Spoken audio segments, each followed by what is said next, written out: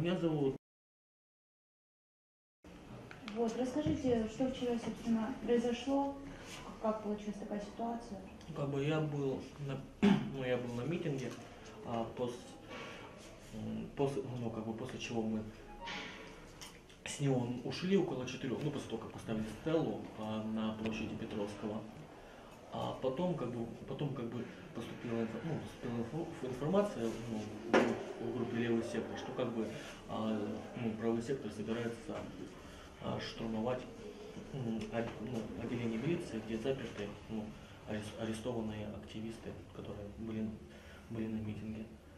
То есть мы туда подъехали, уже поступила информация, что работников милиции там достаточно, то есть помощь не требуется, и мы решили, начали уходить домой, то есть мы пошли из Героев Сталинграда на Киров, чтобы там ловить маршрутки и разъезжаться домой. То есть, а потом, там, когда мы ловили маршрутку, на нас напала группа человек, более 30, побили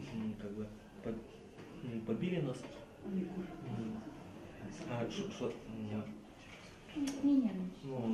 Я не переживаю, задавали вопросы, что да как, после чего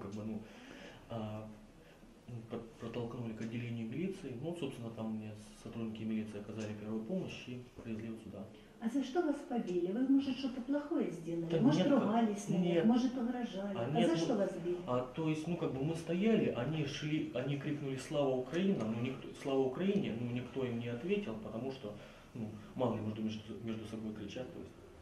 То есть вы не ответили героям славы, да. Проще говоря, и за это получили? Да. А какие они были из себя?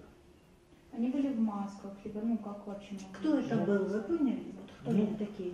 А какие головной убор был у одного джентльмена? А вы тоже? Нет,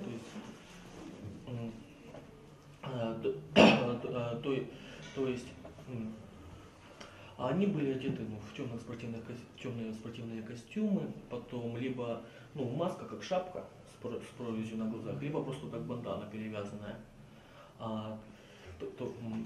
Они вооружены были битами, газовыми баллончиками, стилетом мне ногу прорезали. А били чем? Как били? Биты, видимо, покупные, металлические, потому что металлические достаточно легкие. Скажите, а где они вас оставили? Нет, они потом привели, притащили в отделение милиции. То есть они били и они притащили? Да, они обыскивали, абсолютно ничего не нашли, там сколько ключей, карточка до телефона, больше ничего в карманах не было. То есть вы с Днепропетровской самообороны, правильно? Вы в отрядах состоите? Не совсем, я просто а вы находились на митинге в качестве кого? Просто находился на митинге и также смотрел за порядком. Смотрите, Данил, а может вы на митинге ему угрожали, что-то на них кричали, кидались? Мы просто стояли на митинге, смотрели, чтобы все было нормально, чтобы никакие провокаторы, либо просто люди, которые любят устраивать. Они были организованы. Вот был у них, просматривался какой-то лидер среди этих людей. Если просматривался, опишите нам его, пожалуйста, со всеми подробностями, если можете вспомнить.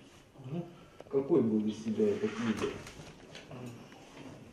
То есть именно в самой их толпе лидера нету, но это были люди в спортивных костюмах. Там уже под отделением был человек, то есть одет, скорее всего, наверное, как казах. То есть у него штаны, что-то вроде галифе, такие фильмы, я такие в фильмах видел, он там что-то вместо. Как этот казах? Можно решать. Вот, скажите, пожалуйста, вы присутствовали, на митинге, то есть вы видели этих людей, среди толпы? Нет, как я их мог видеть среди толпы, потому что они были в масках, а на митинге... А о чем вы говорили? У вас сначала был разговор, потом вас начали бить. Нет, мы вообще-то сначала мне сказали «Слава Украине», никто ничего не ответил, после чего они начали бить. Когда били, вам что-то кричали вслед? Какие-то там возгласы? Или просто били вас? Били там что-то. А как вы поняли, что это был казах? На основании чего вы сделали такой вывод? Ярко опишите казака. Или это был русский казах?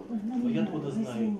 Я что, паспорт у него проверял или что? Ну, Что вам А скажите, Данил, а как милиция отреагировала? Вот, вас в Кировский райотдел, да? Нет, Бабушкинский. Бабушкинский, То есть, да? ну как, ну, милиция вся как бы постаралась оказать первую медицинскую помощь и доставить в больницу. Скажите, вот милиция... Подождите, а вот они вас притащили в милицию, сдали вас побитых. Милиция не пробовала их задержать? А нет, там просто была ситуация, что была очень большая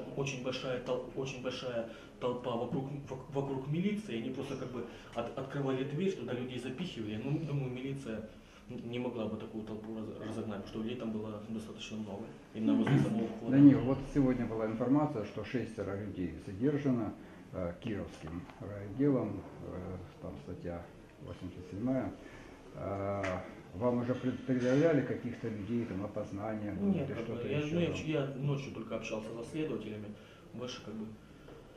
Ну, следователь говорит, что дело против ваших обидчиков возбуждено. Ну, они как бы просто, как бы спросили меня, что да как, то есть... Данил, какие травмы у вас и с чем вы лежите? Ну, то есть резаная рана вот тут стилетом получена. Ну, вот, руки побиты. Ну, просто под глаз сами. Как это называется? Там ЧМТ или что это такое? Ну, ваши травмы. Нет, как бы Хорошо, Данил, как вы себя чувствуете? Голова болит, там что-то? Ну, температура как бы так особо нормально. Сколько вам здесь еще находиться в больнице? Ну, я еще с врачом этого не обсуждал. Не знаете, да? В больнице все нормально, ухаживают за вами, да? Все хорошо, оказывают помощь? Ну, да, ну как бы, ну, что тут, сделали один укол, перевязали, какая тут еще, собственно. Перепутала.